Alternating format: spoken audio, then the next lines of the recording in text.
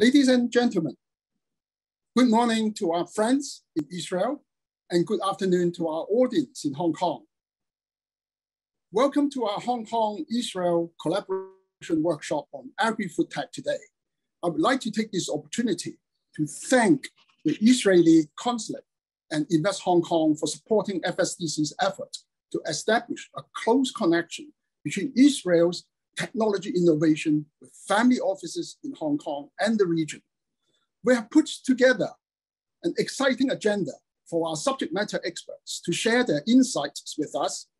Let me first introduce our moderator, Peter Golowski, for today's forum. Peter is the Managing Director and Head of Family Office Services, Asia Pacific for Alarium and Tiedemann, a global multi-family office with responsibility for the organic and inorganic growth of the group across Hong Kong, Singapore, and Australia. Peter has over 25 years in global financial services, including the last 10 years in Hong Kong, leading family office and investment advisory businesses, working closely as a key advisor to some of Asia's largest families and family offices.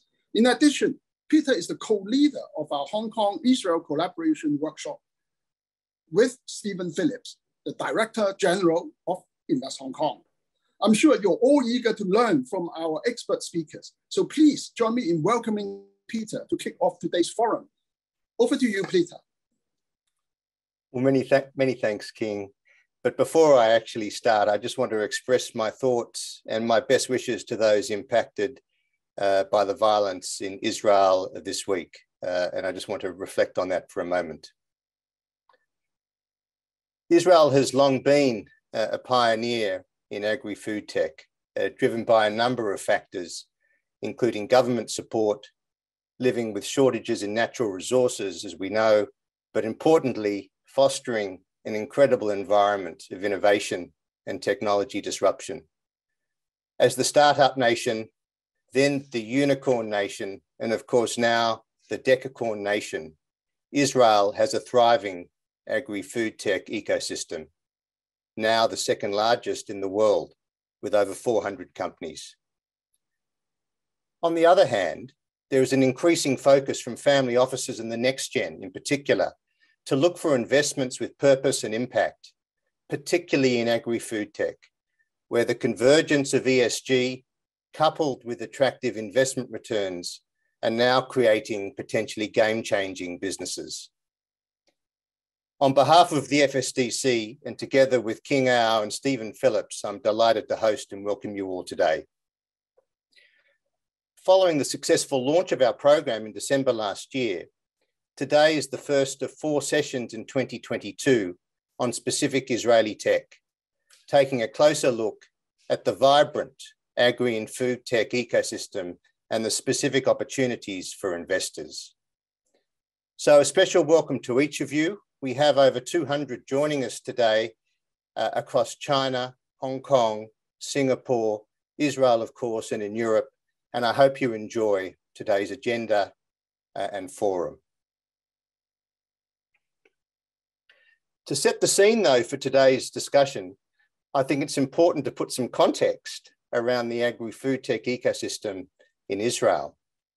And here on the slide, you can see the 6 main sectors of this ecosystem, starting from the top left with inputs production, importantly, alternative foods and protein. And you may recognize some of the key names here of the firms that I've listed. Supply chain preservation, yield and harvest optimization, pathogens and pests, and of course, water. What's crucial to highlight is that 70% of Israel's total investment in agri-food-tech in 2021 was in the alternative foods and proteins category. And again, you may recognize some of the firms that I've listed, being Redefined Meat and Aleph Farms. Globally, though, in 2021, we saw massive investment in alternative proteins, driven by the increased concerns of food security, climate change, and particularly during the pandemic. Clearly, an important topic for all of us here today as either consumers or investors, as we all appreciate the importance of food security, nutrition, and production.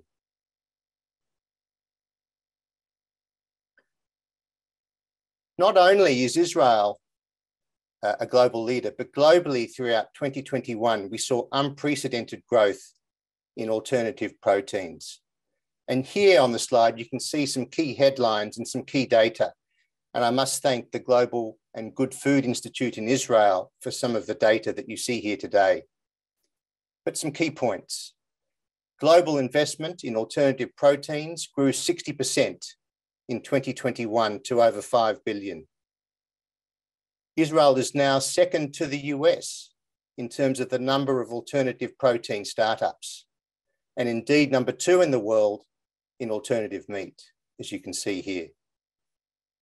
In 2021, over 600 million was invested in Israel across 23 deals, a 450% increase on 2020 levels.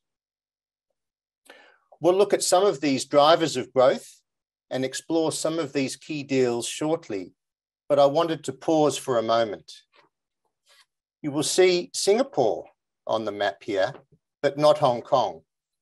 But please watch this space as we think strategically about innovation and food tech hubs for Hong Kong and the Greater Bay Area.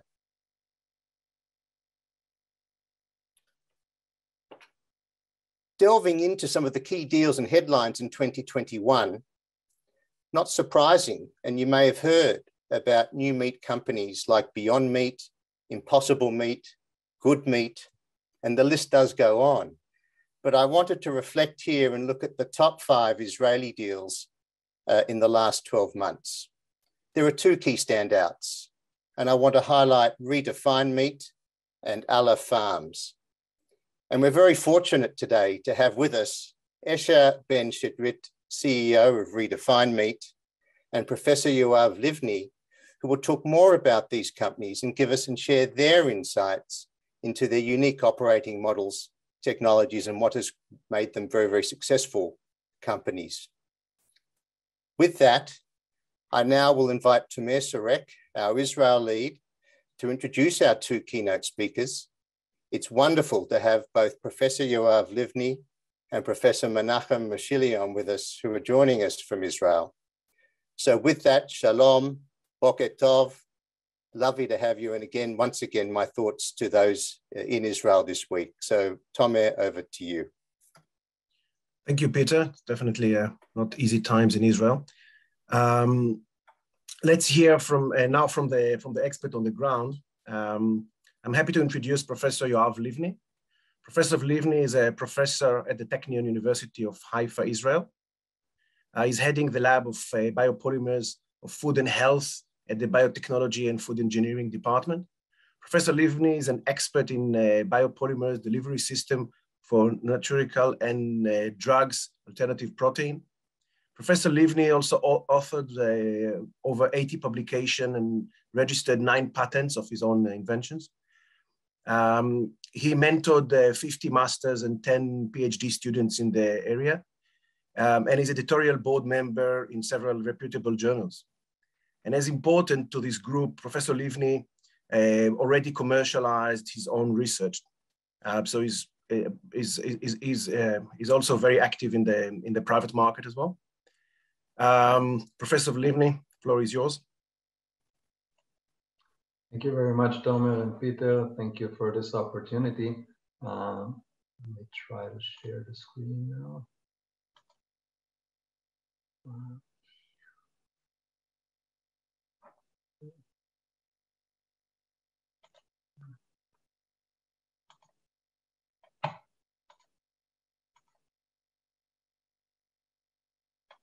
Okay.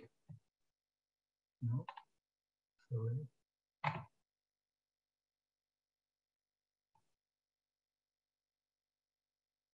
Can you see my?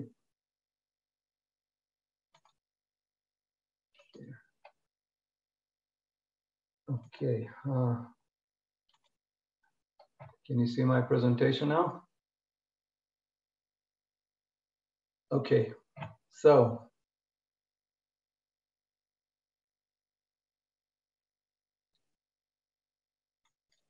okay, so welcome everyone. It's a pleasure to be here. My name is Professor Yoav Livni, again from the Biotechnology and Food Engineering Department at the Technion, Israel Institute of Technology.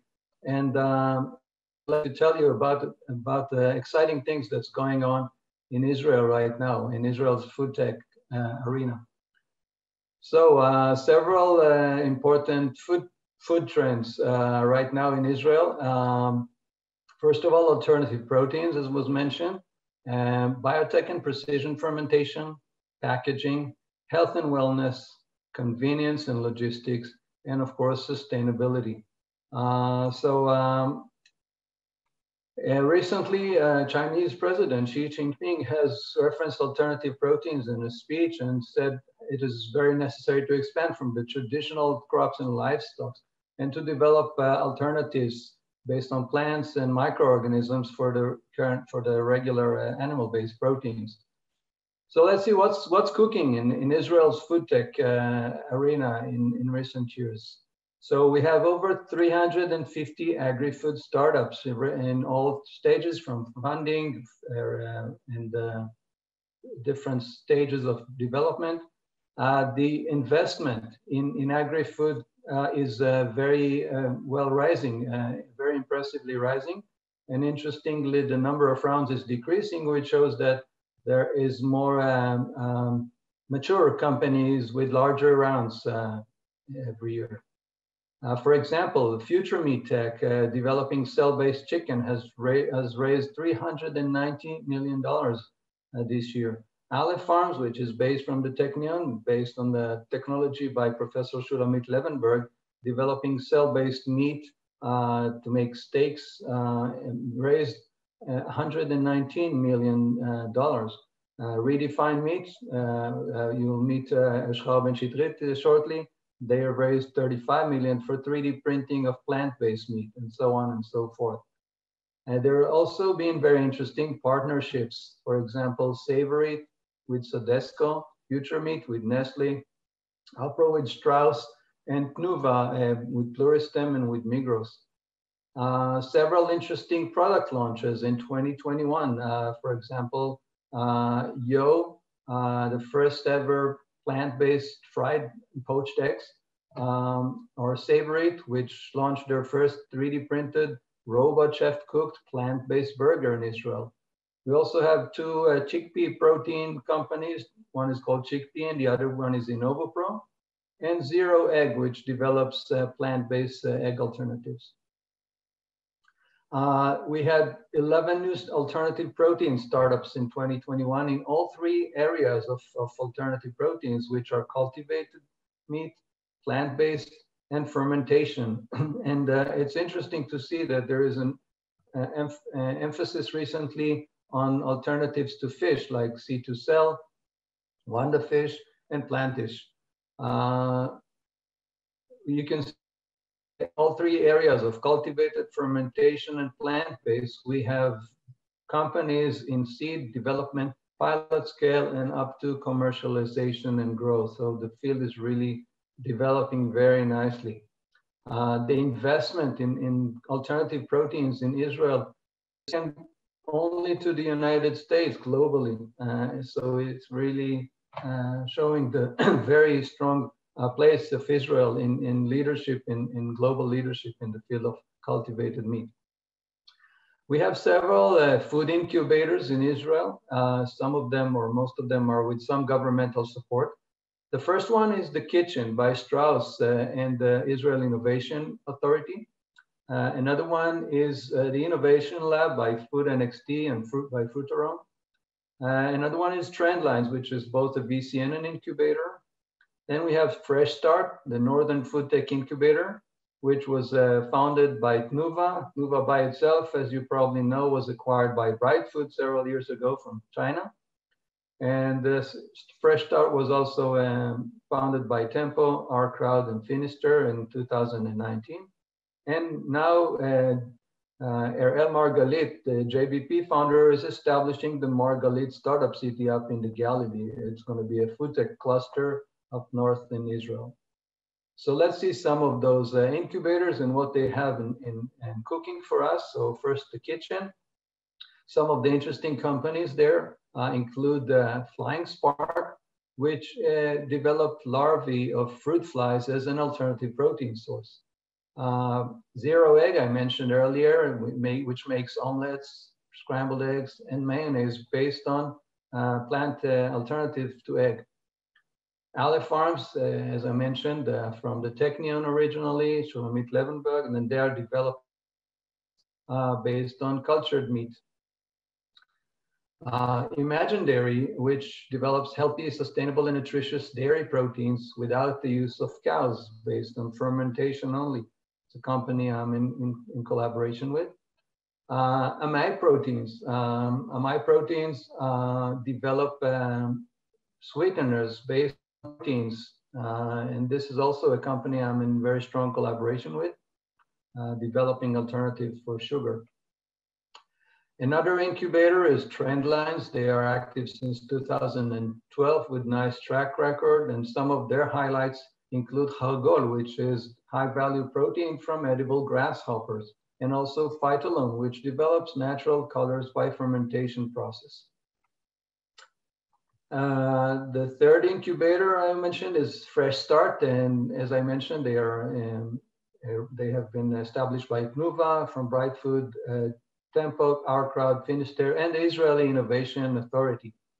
Some of their highlights include Blue Tree, which are physical selective reduction of sugar from natural beverages, and C2Cell, a cultured fish based on cell genetics, and several others. Now let's talk about the academic map of Israel in terms of alternative proteins. This map was prepared by the Good Food Institute, which is a global institute, nonprofit organization, which helps to promote alternative proteins in all over the world by connecting philanthropes and researchers.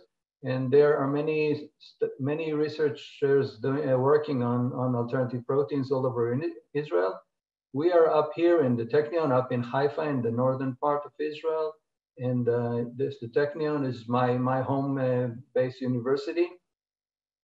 And the Technion is very active in engineering and technology, and in developing commercializable technologies, bringing them to the market.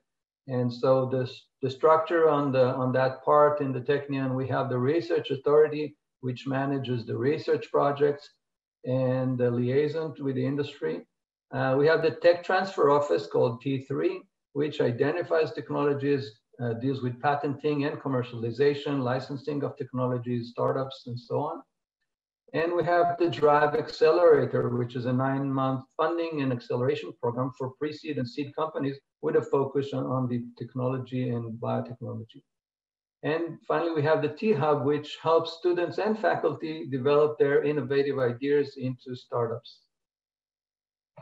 Another important thing I'd like to share with you is called the EAT Food. It's Europe's leading initiative for consumer-oriented food innovation, education, and business creation. It helps by collaboration, makes the food system more sustainable, healthy, and trusted. And this is actually a consortium of over 60 partners, and each partner is either a large company, a university, or a research institute. And I am personally the academic coordinator of the Technion activities within this large consortium. One of the most exciting activities in this consortium is the EAT Food Accelerator Network. And that is a program which is active in 6 to 7 locations all over Europe, and at the Technion is one of them. And we help connect impactful agri-food startups with leading industrial and research partners to pilot their technology, and by that catalyze food innovation in the agri-food sector. The first year of activity was 2018, and in that year, a startup company which was mentored within this FAN program was called Jet Eat, and that later became Redefined Meat. So you will meet Shchar Ben Shitrit later here, and he's our first graduate of that program, so we're very proud of that company. Lastly, I'll talk a little bit about my own lab and the lab of biopolymers for food and health. My lab is focused on biopolymers for health and for food and health applications, and I'll show you some of the projects we have. For example, we develop encapsulation technologies for health promoting compounds like astaxanthin, which gives the red color to salmon fish. So we developed a technology which helps improve the bioavailability by 5-fold in a human clinical study. And this was funded by Frutarom and the Israeli Innovation Authority. Another project which was funded by the EAT Food, and that is in collaboration with the MyProteins I mentioned, and also with PepsiCo and Danone. And here we develop microencapsulated sweet proteins as sugar substitutes. This project won the first prize in the EAT Food Innovation Impact Awards last year. Lastly, we have a project funded by the Good Food Institute, and that is to extract proteins and starch from macroalgae seeds and develop them into food or proteins alternatives like seafood alternatives and so on. The last thing I'd like to tell you is a small startup company developed based on my technology, and that is called PreBio for your microbiome. And PreBio is the world's first and only protein-based prebiotic for your microbiota. And we have developed a technology which is inspired by selective targeted delivery of drugs, of anti-cancer drugs. And we bring those proteins directly to the probiotic bacteria. And we manage to 5-fold increase the relative abundance of a very important probiotic bacterium, which is known to decrease obesity and metabolic diseases. This is my team. It was a pleasure, and be glad to answer later your questions. Thank you very much.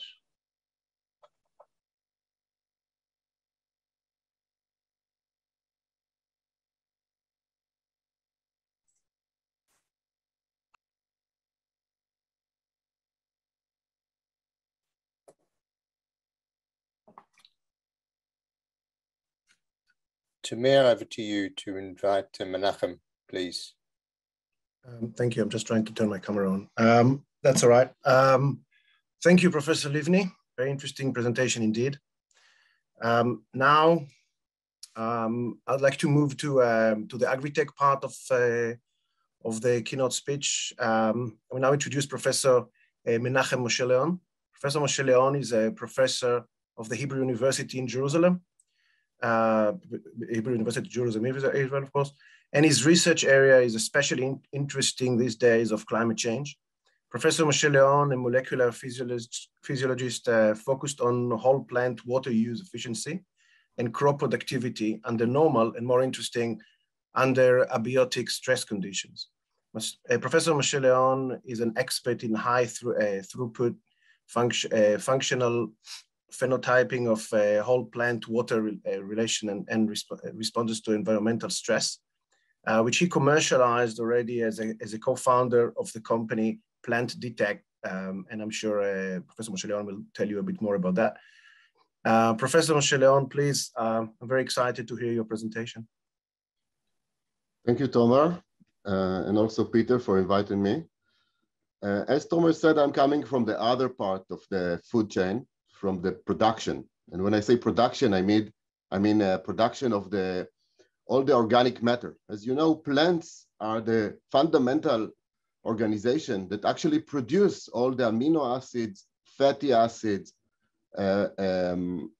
sugars, and so on that we need, because plants are the only organism on Earth that can take inorganic substance like water and CO2 and make organic substance, and the rest is just the food chain.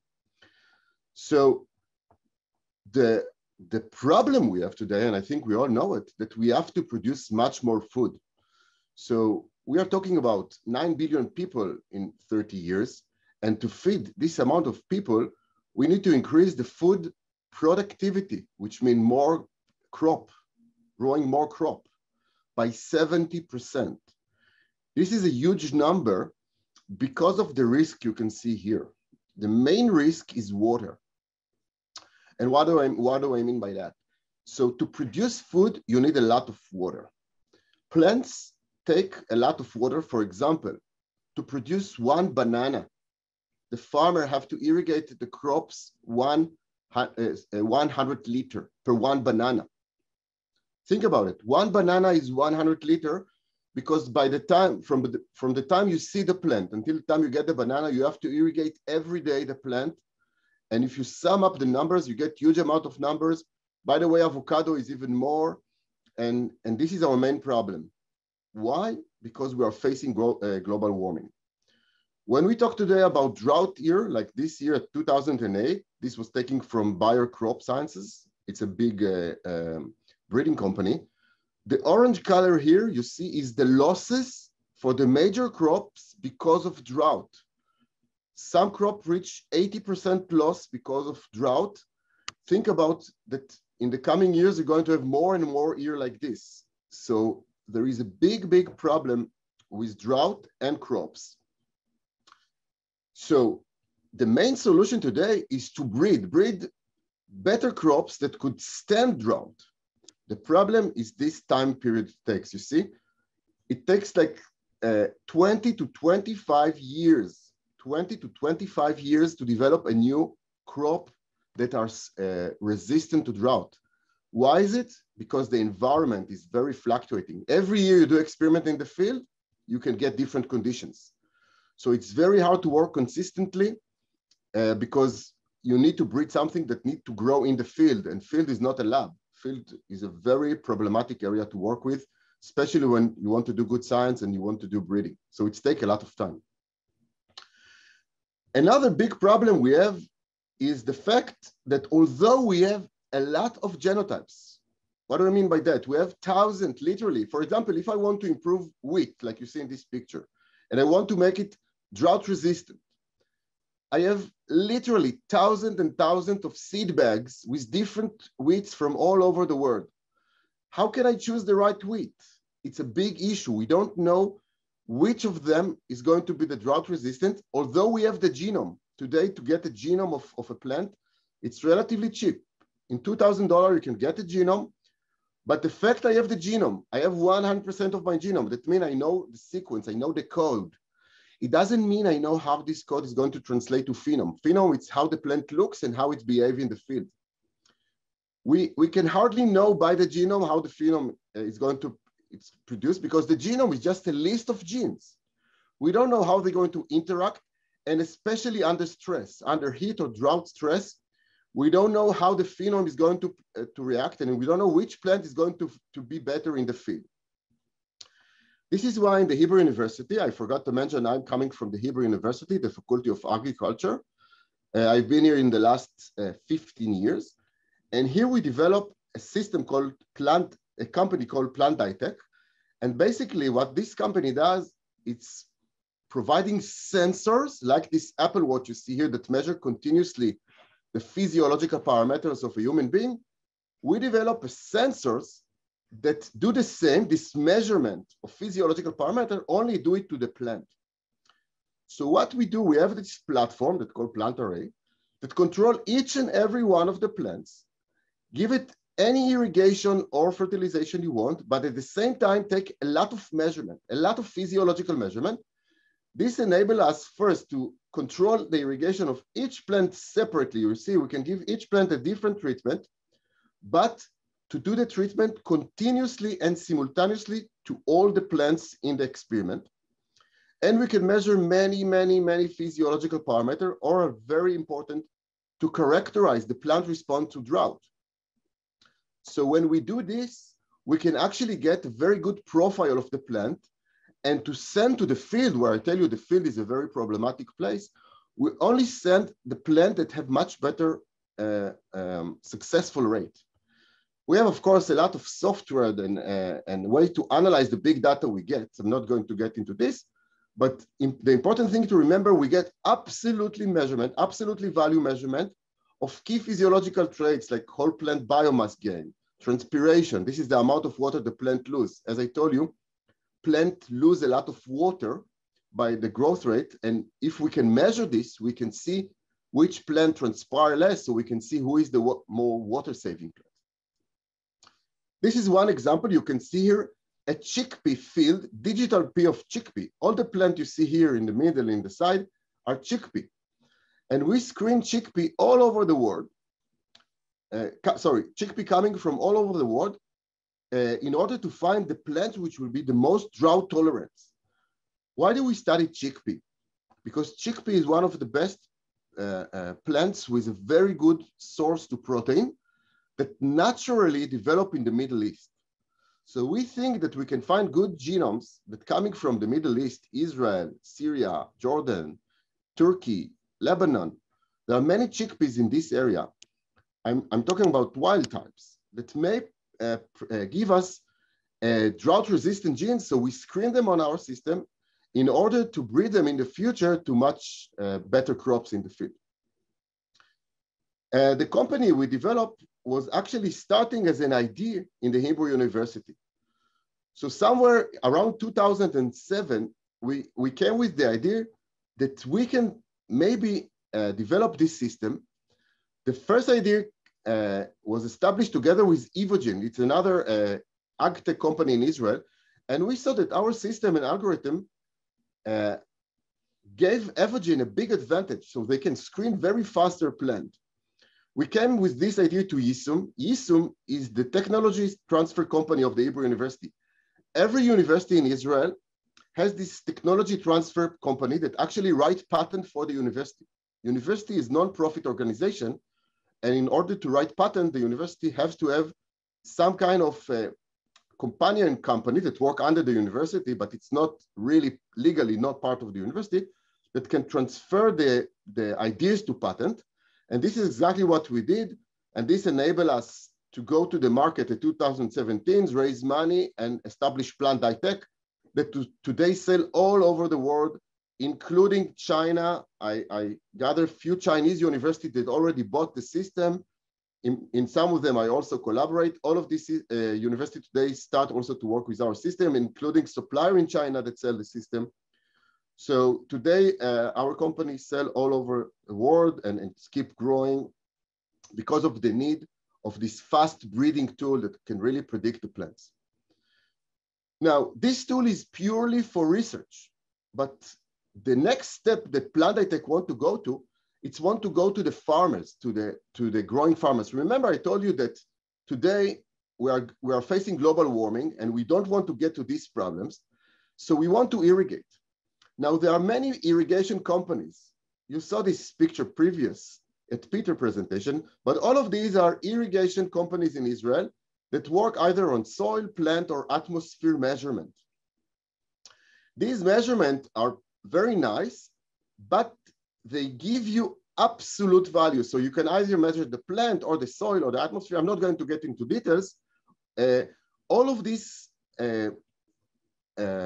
companies give you some close estimation because none of them can really measure the absolute number. What do I mean by that?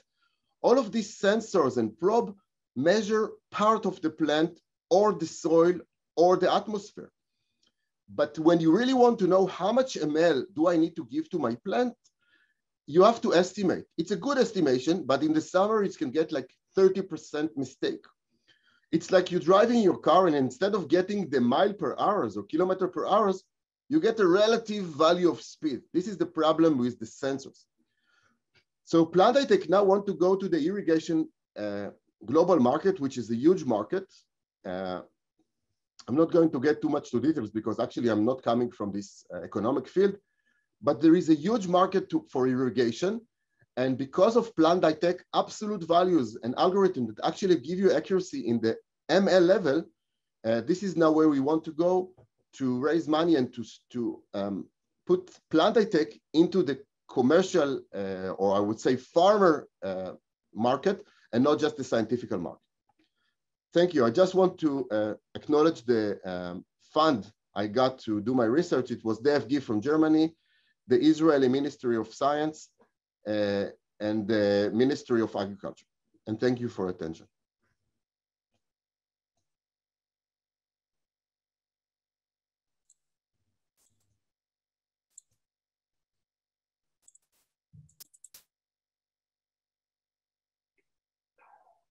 Well, thank you very much, Menachem and Yoav, and delighted now to introduce the panel discussion for today. And firstly, let me introduce two of our distinguished panelists that you've not met. Firstly, Esha Ben Shidrit. Esha is the CEO of Redefined Meat. We were chatting the other day, and he describes himself as a technology strategist by day and a passionate foodie and chef by night. I can see why. After practicing law in the Supreme Court of Israel, I can see that you would have pivoted to high tech. Esha had roles at HP Indigo and Hycon Systems, where he developed and launched various digital products. In 2018, he began and pursued his dream to create advanced technologies to solve problems within the food supply chain and to transform the way meat is produced. With this vision, Esha founded Redefined Meat, harnessing advanced technologies and not animals to create premium and delicious meat. Today, the company leads the new meat industry revolution, providing global consumers with entirely animal-free meat, whilst delivering the perfect, as he describes, sensory experience. Esha, delighted for you to be with us today. Thank you, Peter. Happy to be here, and thanks for the great intro. Secondly, someone who actually needs no introduction, but he's going to get one in any case, is my very, very good friend, Eric Ning, a leading key VC investor in Israel for a long time.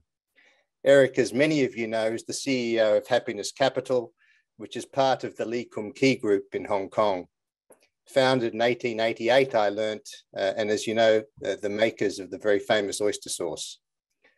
As I mentioned, Happiness Capital is a leading early stage VC investor with a number of investments globally, and particularly in Israel, across key sectors, including Agri-Food-Tech and health and wellness. Eric also sits on the Hong Kong-Israel Collaboration Advisory Board. As always, Eric, absolutely delighted for you to be with us today.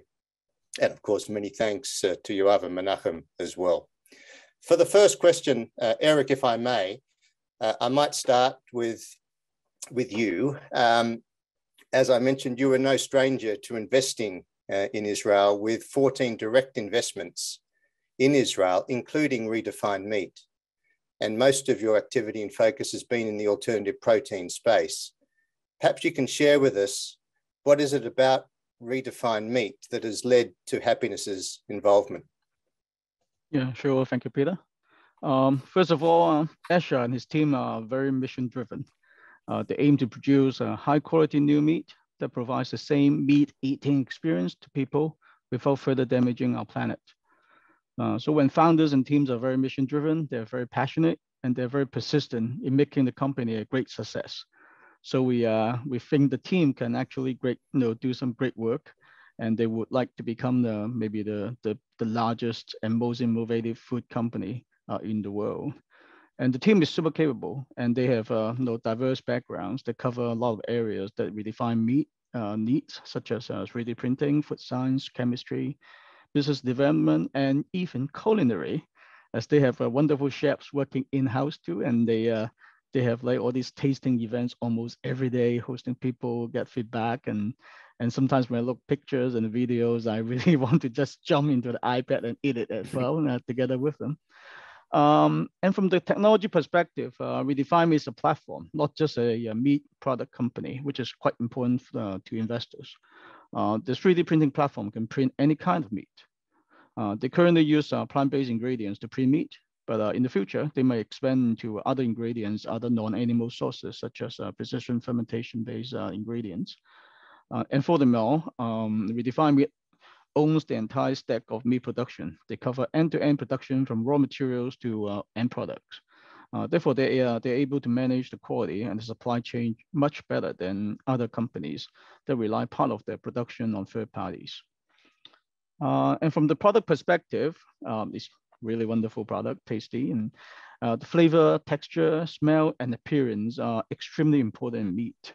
And Redefined Meat actually crack all that, and they provide all these experience to their customers, and even the world's first perfect whole muscle cut experience that you can actually cut as a steak that can fool meat lovers.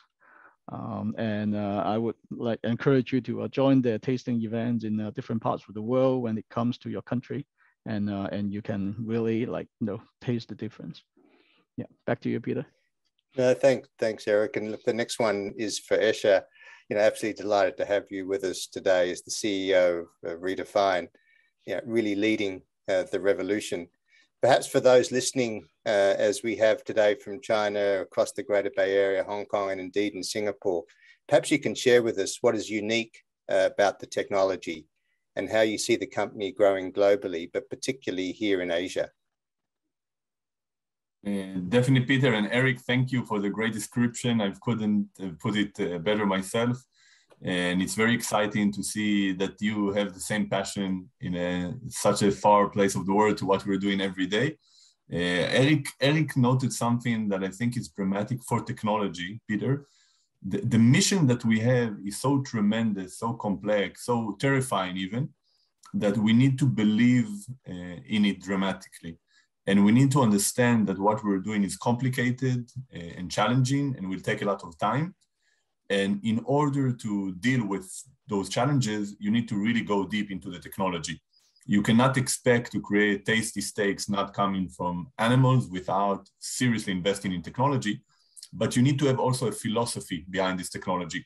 And we started with an intuition that Eric noted to it a little bit, that you cannot create a product, that a technology that creates a product is the wrong approach.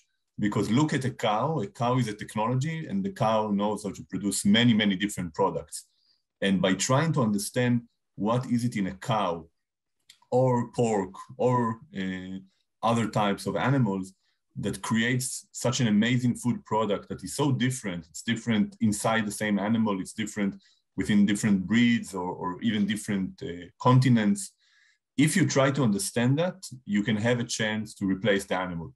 And we started really researching and developing the individual components in the muscle structure of meat, especially beef, which we call muscle, fat, and blood. Those are the main ones. We have teams working separately on muscle, fat, and blood. Another one is actually connective tissue. And once we understood what is each one's function across hundreds of parameters, chemical properties, physical property, thermal behavior, et cetera, we started to look in nature, mostly in the plant kingdom, for ingredients that have the potential to deliver the same function. So with muscle, you need proteins. This was given from day one. So researching hundreds of types of proteins, processes, until we developed a formulation that we call muscle. The same we did for fat. We researched until we found the right composition of plant-based fats and oils that can deliver functions, specific functions. And the same for blood. Once we had that, in the beginning, we tasted separately the muscle, the fat and blood. Once we had that, we looked on the matrix, on the structure. And indeed, as both of you mentioned, we believe, and we are demonstrating it quite nicely now in restaurants in Israel, London, Amsterdam, and Berlin, that for a steak, for whole muscle, you need a new approach, a new technology. We call it additive manufacturing. Most people call it 3D printing. But only by producing a food product layer by layer, dot by dot, point by point, you can recreate the matrix that delivers the experience. And our technology is meat matrix additive manufacturing. We are the first company to work on this idea, the first company to patent this idea.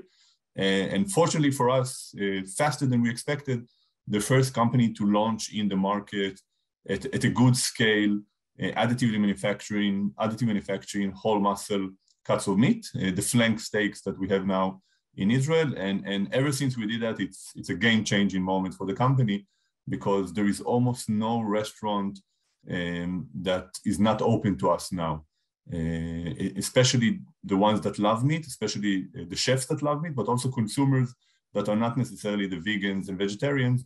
And that's based only by the technology. And we're just getting started. We still have a lot of room to improve and work on our technology. Well, I know we have a number of people on this call in the restaurant industry across Asia, and I'm eagerly looking forward to seeing it here in Asia soon.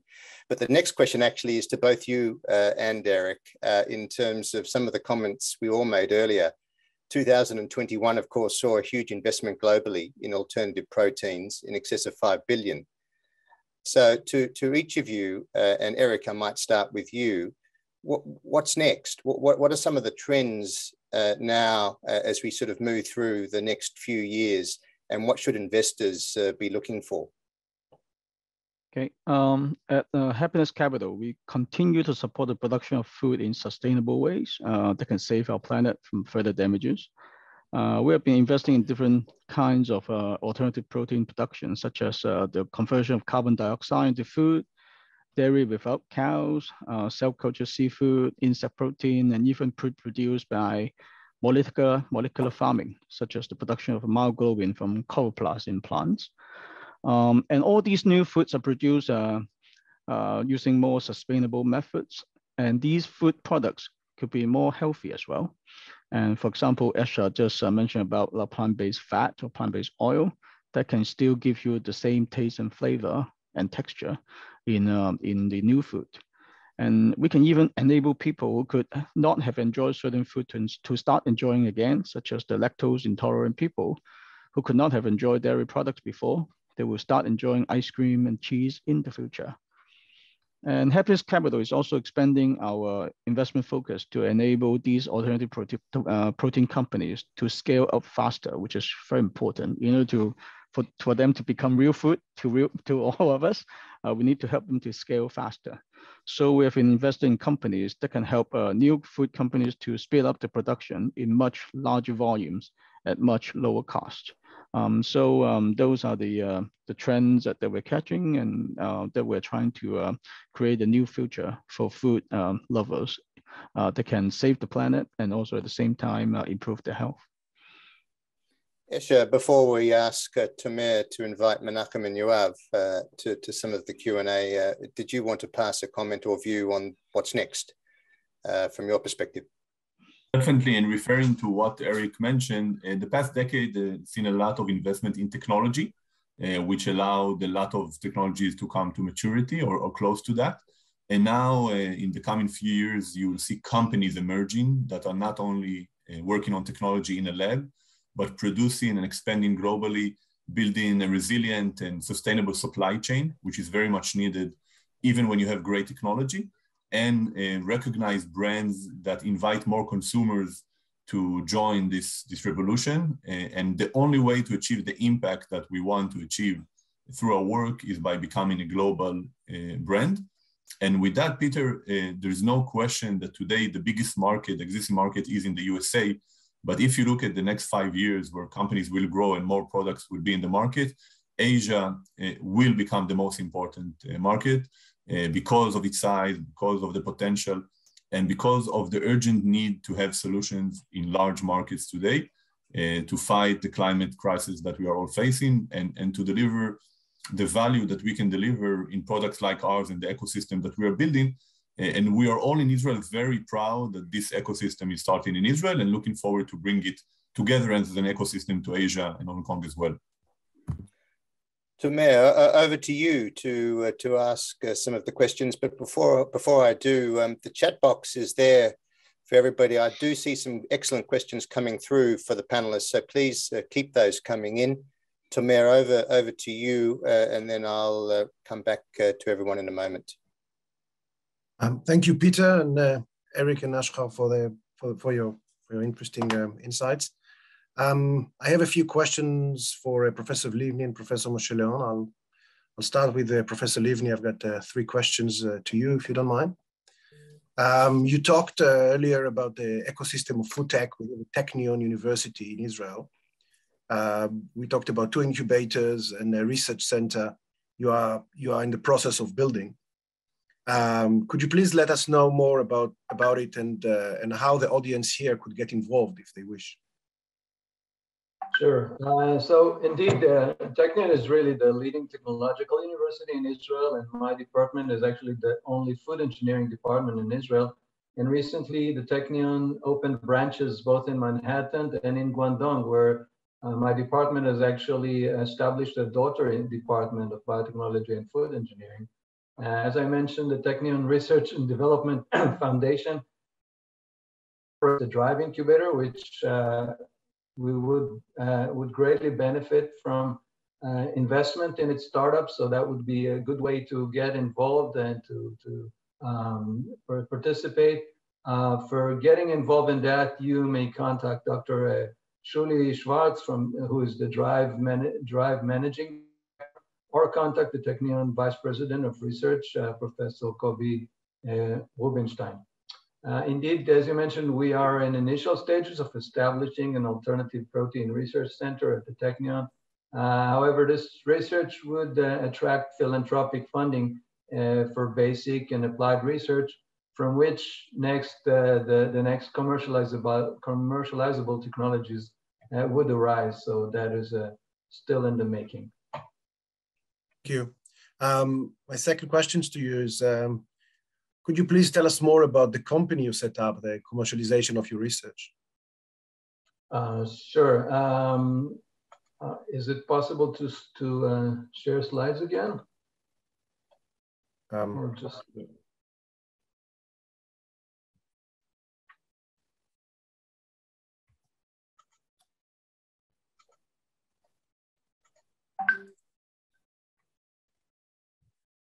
Perfect. Yeah, that's good.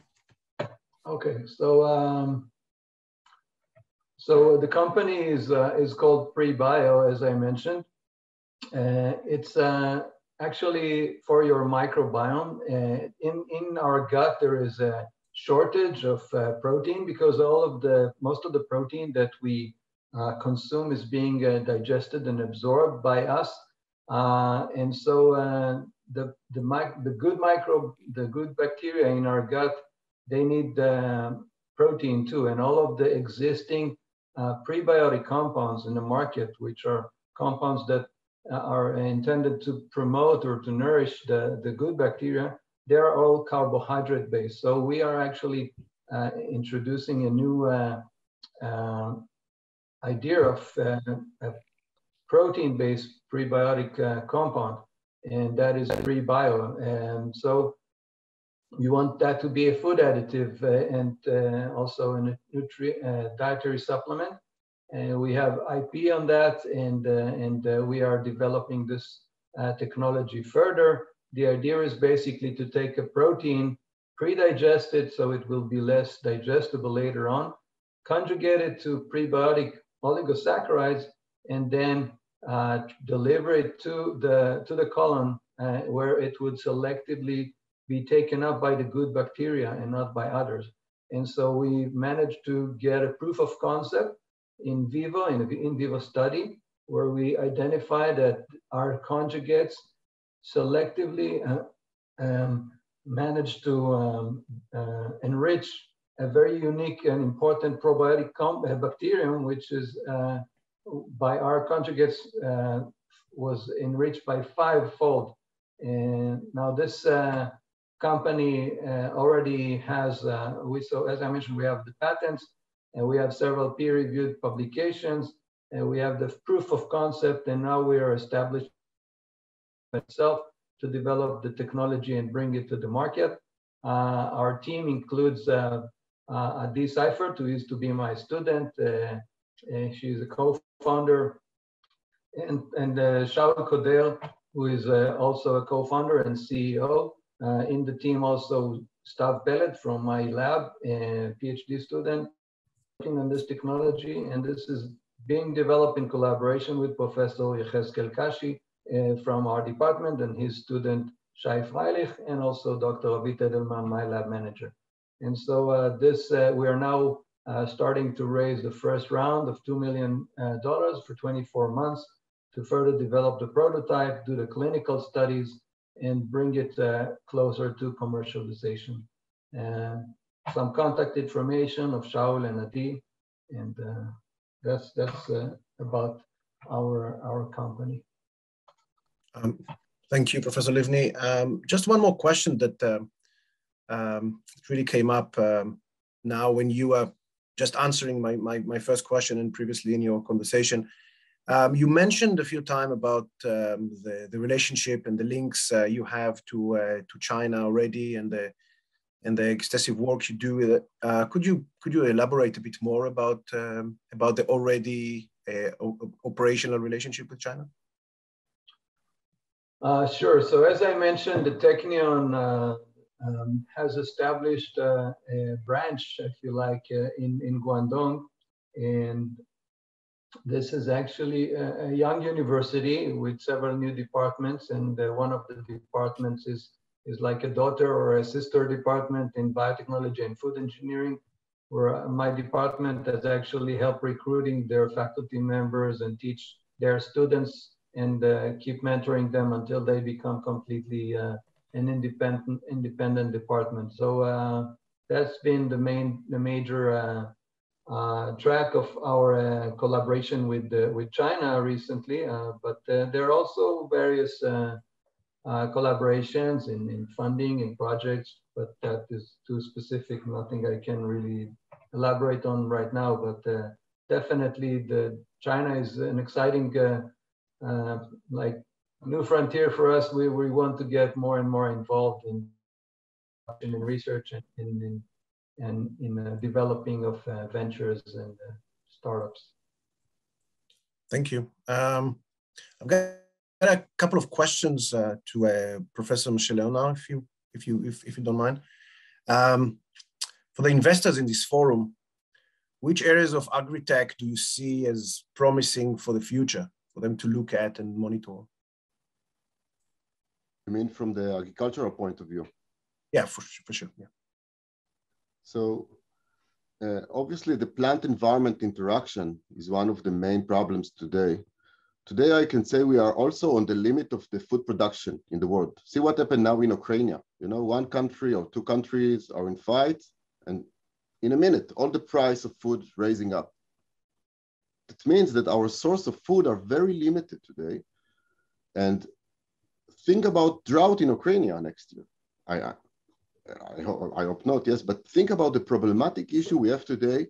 It's a very gentle environment where few countries produce the food to all of the world. Not to mention huge countries like China and United States and so on. For example, Israel import 90% of its seeds. 90% of the seeds of Israel are imported. Now, most of the seeds are used to feed cattle and chicken and fish. But even so, these are, the seed we buy are actually our protein because we feed, we feed the animals and then we eat them. So the main problem, it's not just the population is growing, it's also that we have less land, and the land we stay with, people are growing, you need bigger cities and so on. So the quality of the water is deteriorated and so on. So from my point of view, this is one of the things to investigate in, how to improve our food supply chain, how to improve our crops that will be much more resistant to the heat and drought that we expected. This for sure will come. And to prevent this crisis of, any point in the chain of production and you have an immediate increase of prices. Thank you. One more question to you, please. You briefly talked about the plant Ditech, the company you set up and commercialized your research. Could you elaborate a bit more about it, please? Oh yeah, gladly. Maybe I will share my screen just to explain more. So the company, so do you see the screen? I don't. Yes. Sorry. So the company was established in the Hebrew University. So the actual establishment was at 2017 when it raised enough money to be independent. And from this point, it's independent. The company itself, this is the website of the company. It's Israeli company located at Yavne, Israel. And the company actually build and sell screening system. The main product is actually the algorithm. So the company actually built platform that you can screen literally hundreds of plants, as you can see here in the picture. Each plant can get its own treatment. So for example, if you want to do simulation of drought in Germany, you can put whatever soil you want in the pot and put whatever nutrient and irrigation, and everything is controlled by computer. And then you measure many physiological parameters. It's very important to measure physiological parameters because the plant production, right, to make carbohydrates, you need photosynthesis, right? To make proteins, you need photosynthesis plus nitrogen from the soil. The plant takes sugar, it takes nitrogen from the soil, inorganic. And when you put the nitrogen to the sugar, you get protein, basically. You get amino acids. Amino acid is protein plus carbon. Yeah. So we can actually create all kind of irrigation with nutrient and drought and salinity. And the company basically also not just give the treatment, but also measure it. Think about this runner on this machine. You can set up the stress, you know, by making it run faster or in a deeper slope. And while the runner is running, you can measure its heartbeat. So Plant High-Tech do the same for plants. You can stress each plant and get its physiological profile online simultaneously. All the data is directly going online and you get all the data. So you get the crude data. Plant High-Tech not only produce the hardware, it also produce the software that you can do online analysis. So you can really take all the data and get statistical analysis and to choose your plant very fast. Remember, the main problem here is time to market. You want to screen your plant as fast as possible. And if normal screening take a year, Plant High-Tech reduce it to 3 months. So these are the main thing the company does. I show you here a collaboration we have with China on chickpea, because these are protein plants. Chickpea produce a very high profile protein. It's one of the protein plants. There is also cowpea and soya, it's much more famous. But we choose chickpea because of its relative more drought resistant. Thank you. And just one more last question. Again, we talked before about some work you already do with China. Could you elaborate on that, please, just a little bit? Oh yeah, gladly. So my main collaboration is Professor Pei Xu. Just a minute, maybe I show you his name. Yeah. So Professor Pei Xu from China, Jiangling University, is a cowpea expert. Cowpea is a very important legume. Legume is a protein plant from China. He's a geneticist. And in his research, he tried to find the gene that's responsible to the physiological profile we measure. So actually, you also have this machine, the plant array machine, and he screens literally thousands of cowpea plants and finding the best performance, and then try to understand what is the mechanism for this better performance in order to have a faster breeding. For example, if he found cowpea genetically with better genes, he would try to take these genes and to integrate them into other cowpeas or chickpeas or soya, other protein plants. So this is a very fine collaboration, already yielded several papers, several grants. We worked together for, I think, more than 10 years. Many thanks, Menachem. We have a few questions for Esha and Eric from the audience. I think the first one here is for Esha, if I may. Thank you to Leila. What are the limitations in mass producing or scaling production of redefined meat? Maybe you could comment on that, Esha.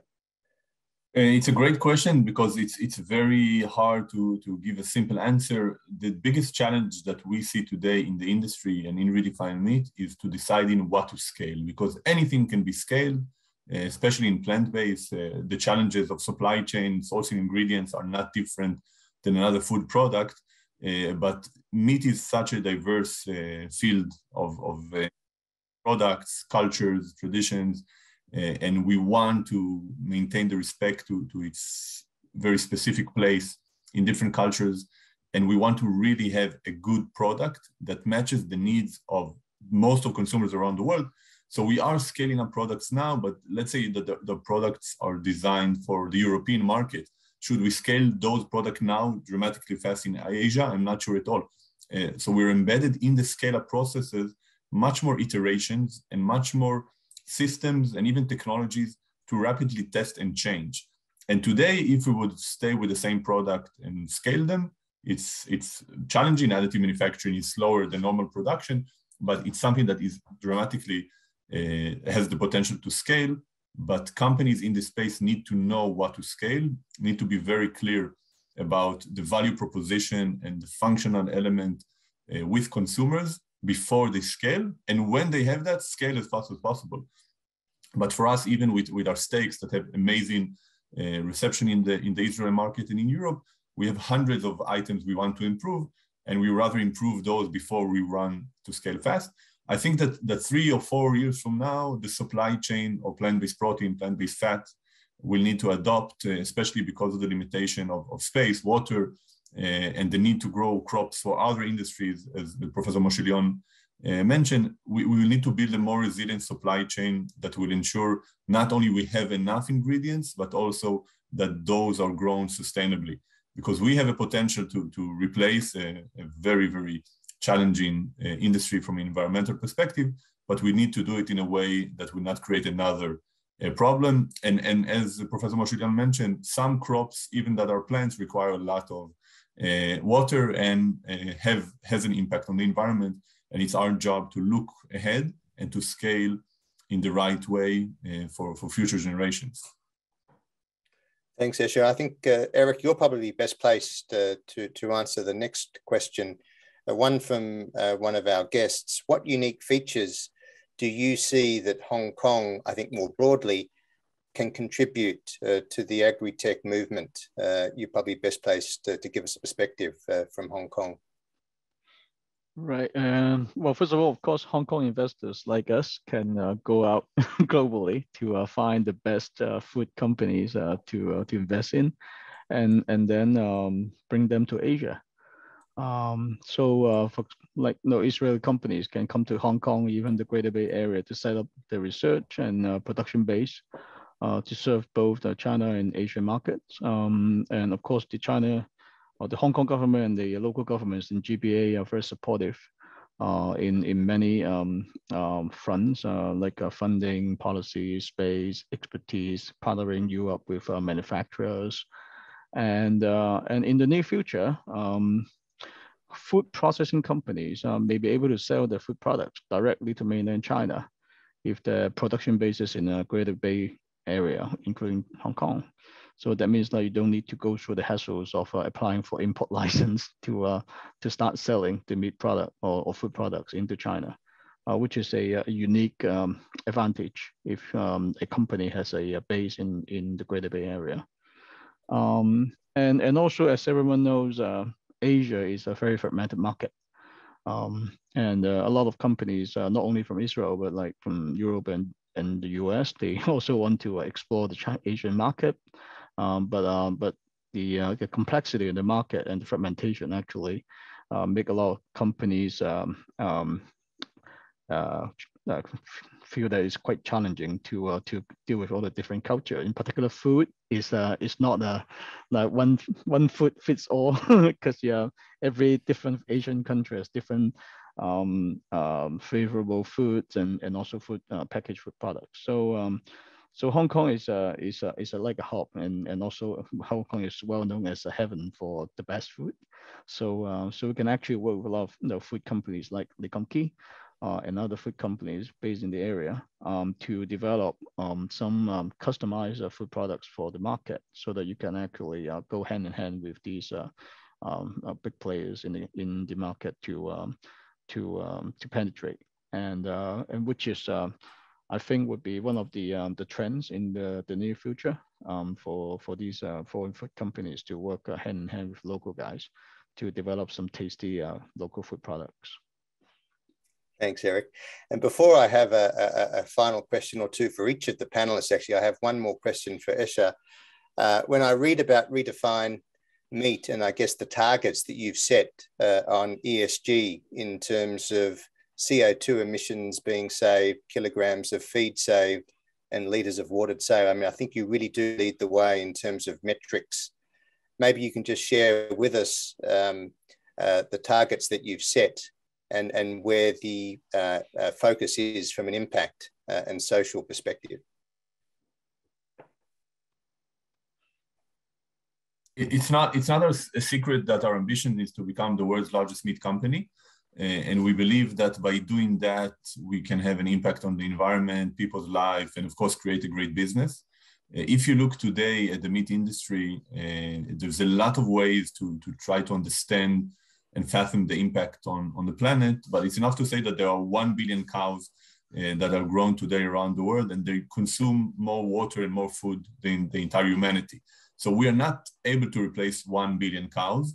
It's not going to happen in the next 5 years, but in the next 10 years, we want to be in the equivalent of a big meat company. So big meat companies produce meat annually at about 20 billion tons. And that is, in terms of impact on the environment, it's like a country that stops using cars or an entire population that doesn't drink water for a year.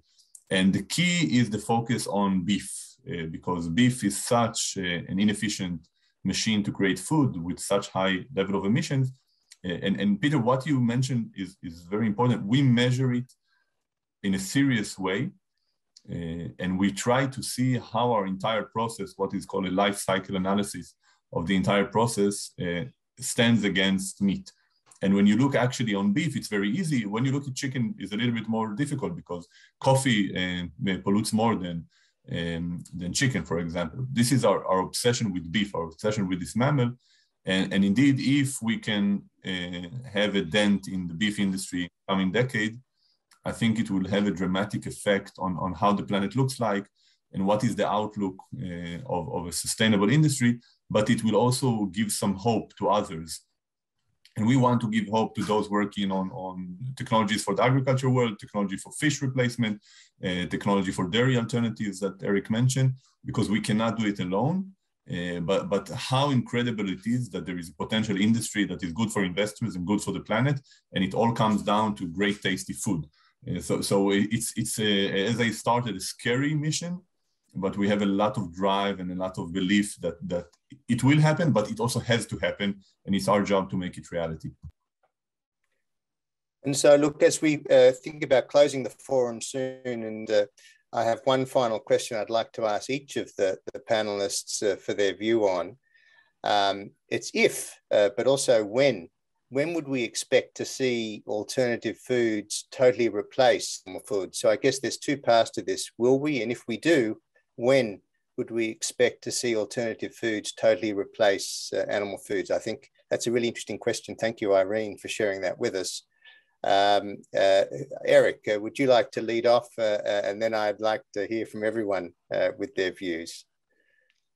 I don't really think we will completely replace the existing foods, but we might actually have more variety and more sustainable version of the existing foods, or even like something completely new that we haven't eaten before and we will see them in the near future.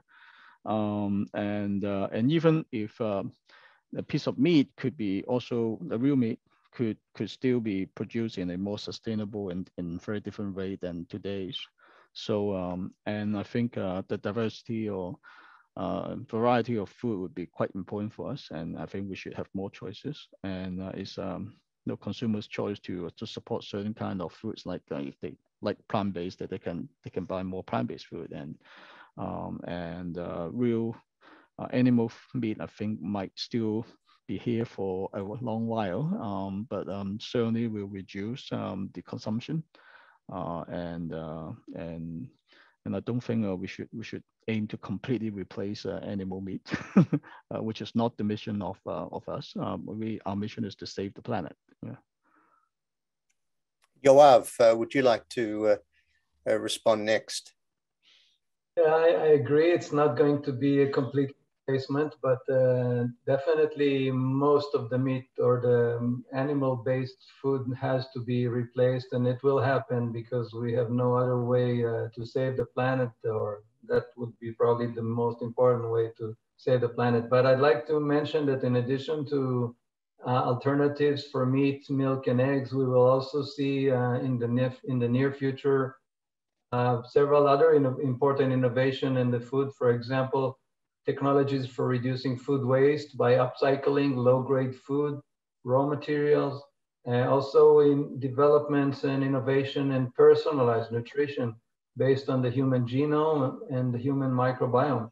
And we will also see more and more artificial intelligence and big database technologies to boost the food industry from farm to fork, and enhancing the human health by enabling smarter food choices and improving the consumer trust in the food industry. Menachem. Yeah, well, I'm a plant guy. So for me, I will always prefer to see proteins coming out of plants. I don't mind eating my steak, making totally out of chickpea and soy proteins, as long as it's tasty. Anyway, it's going to save tons of water. Doesn't matter how you grow your meat, is it in fermenters or cow, it's going to consume either a lot of electricity or a lot of methane release. Look at the energy source however you want. So I say, of course, we cannot not eat meat, but I would say if you can develop a good alternatives, really, I don't mind eating good steak made totally out of proteins that come directly from the plant. The rest for me is, the price for the rest is so expensive that I would try to reduce the expenses as much as possible. But this is me. And Esha, please. And then I have another couple of questions here from the audience.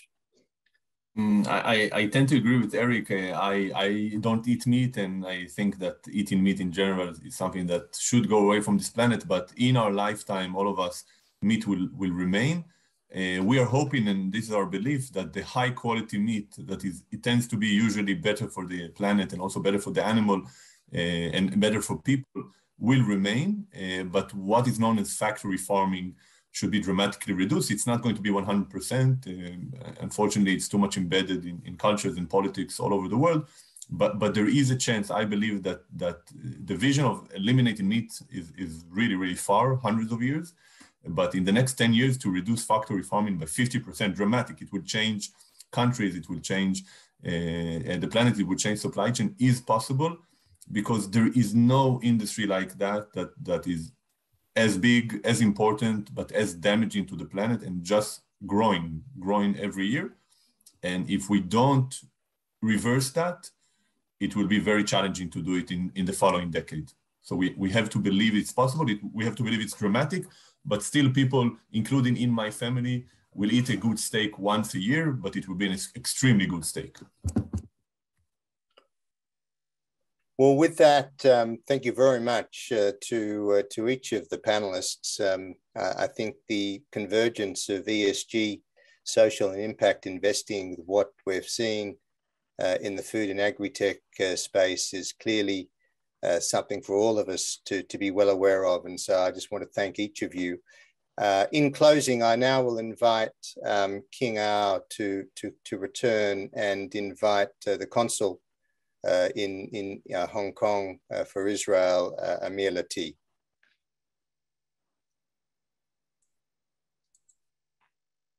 Over to you, King.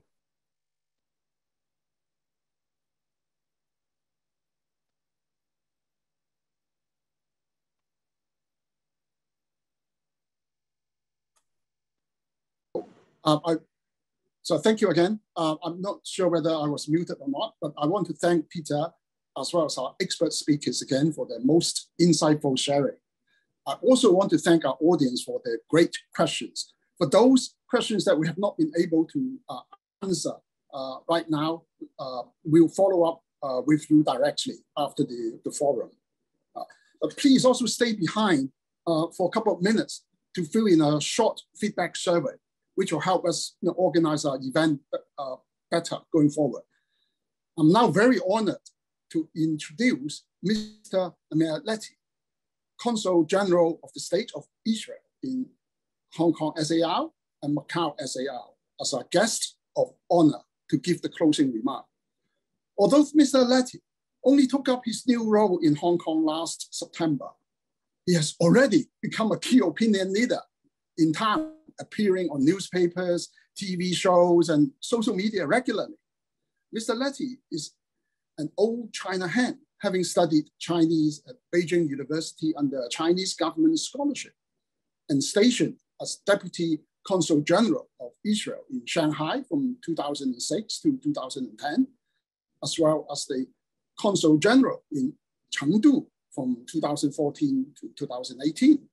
In fact, Mr. Leti also speaks Korean and knows Asia well, being a director of Northeast Asia Department of the Asia and Pacific Division of Israel's Ministry of Foreign Affairs before coming to Hong Kong. So please join me in welcoming Mr. Leti.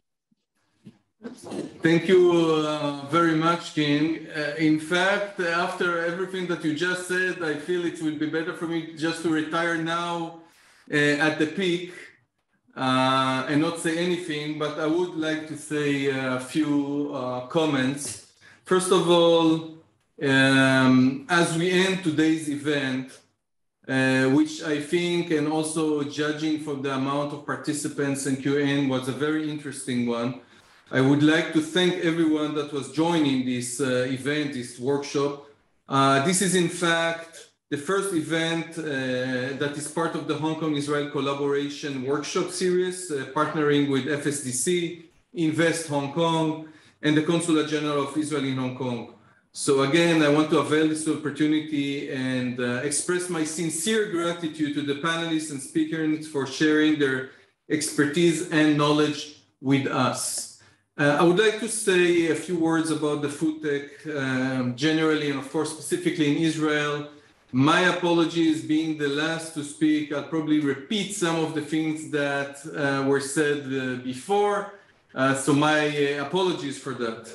But I have to emphasize that we have chosen this fast-growing field of food tech, which combines, in my eyes, and not only in my eyes, moral and environmental values, as well as innovative technology, and at the same time has high investment potential, because we do believe that it's one of the most fast developing and growing fields. It has potential to continue to develop in Israel and abroad. And as you saw before, the investment in Israel startup industry in the field, for example, alternative protein, jumped by 450 million in 2021 and amounted in $623 million US. We do think also that the collaboration in this field in Hong Kong can give an extra value here in this field, because there are many aspects that answers the needs of Hong Kong as a place with limited agricultural resources, for example, of course, the natural things to say, land, and at the same time, again, bearing the environmental and moral values that I just mentioned. The constantly growing world population results in an increasing demand for food.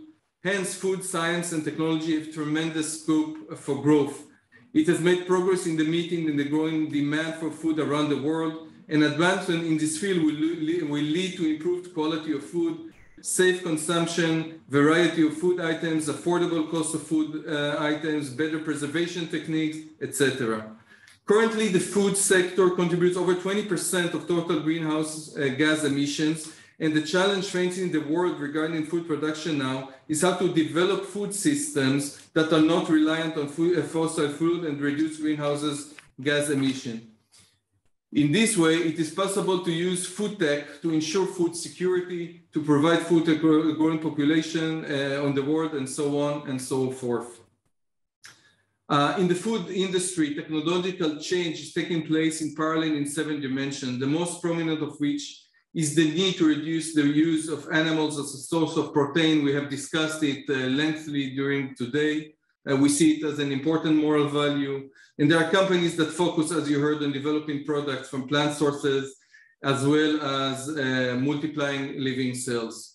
In 2021, Israel maintained its position as a global powerhouse in cultivated meat, second only to the United States, as we saw in investment and in the number of alternative protein startups. Over 36% of investment in this field was in Israeli startups, 11 new companies established in 2021, and currently there are more than 100 companies that are active in the development of food industry and technology in Israel. And as we heard, 7 incubators and accelerators, both private and governmental. I would like to stress and say a few words about the government support in the food tech in Israel. The Israeli Innovation Authority provides increasing support for alternate proteins over the last decades, and the Innovation Authority of Israel has provided approximately $33 million in funding to alternate protein ventures, close to 80%, which have provided in the last 3 years. And in 2021, the total support for alternative protein was approximately $13 million US, which amounted to 60% of the funding of the Innovation Authority for all food tech ventures, and has researched geopolitical changes as well as food security. Another good example that I think we used their data before, Peter, and I do want to thank them and mention them, is the Good Food Institute, GFI, which is an international nonprofit reimagining meat production. Their goal is to make the global food system better for the planet, people, and animals. GFI are developing the roadmap for a sustainable, secure, and protein supply, and they identify the most effective solution, mobilize resource and talent in order to make the proteins more accessible, affordable, and delicious. Before I will conclude, I will just mention again that the COVID-19 pandemic, as well as other geopolitical changes that we are experiencing in these very moments, have emphasized the need to have greater food resilience and food security, because we have seen how food supply chain have been disrupted by both natural causes as well as other geopolitical changes and export restrictions that have been imposed by some countries. Before I will conclude, I would just want to say that the way I see the directive of this consulate here in Hong Kong, King mentioned it briefly, I think, is really to bring Hong Kong and Israel closer, especially in the field of investments, in the field of trade, and in the field of technology. We really see ourselves as at your disposal for any contacts that might be required with Israeli companies. We will, with your permission, write now in the chat box contact email of the consulate, and you're more than welcome to contact us with any suggestion, requirement, and so on. Thank you very much.